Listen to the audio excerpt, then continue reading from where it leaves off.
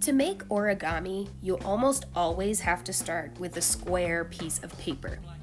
You can use any paper you can find around the house. Newspaper, magazine paper, a scrap piece of paper. A Post-it note is perfect for making origami, or you can use your painted paper that you might have made with me if you watched the first video that I posted about making homemade paint.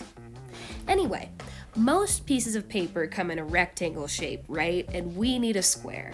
So I'm going to teach you a little trick to turning your rectangle into a perfect square. Turn the paper vertically, up and down. You are going to fold the paper diagonally to make the bottom edge match the side edge. I always like to match my edges, move it around if I need to, and only when I'm ready to press the paper down, I use my palm and crease the fold. Next thing to do is to cut or tear off the part of the paper that's sticking out, that rectangle shape, right there.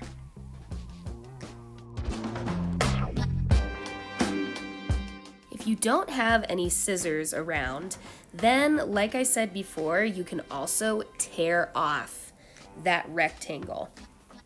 Do the exact same thing like before with a diagonal fold, but instead of cutting the paper with scissors, you are going to fold on the line where the paper starts to stick out. Fold on the line where you would have cut if you had scissors. Fold it back and forth lots of times and crease the paper extra hard with your fingernail.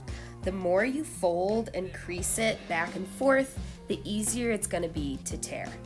When the fold is really creased, lay the paper flat on the table and place a hand on either side of the fold and gently start to tear apart the paper starting from the top.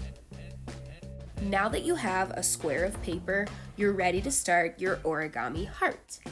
So that you can concentrate, I'm not going to be saying the directions. I'm just going to be quiet and let you watch.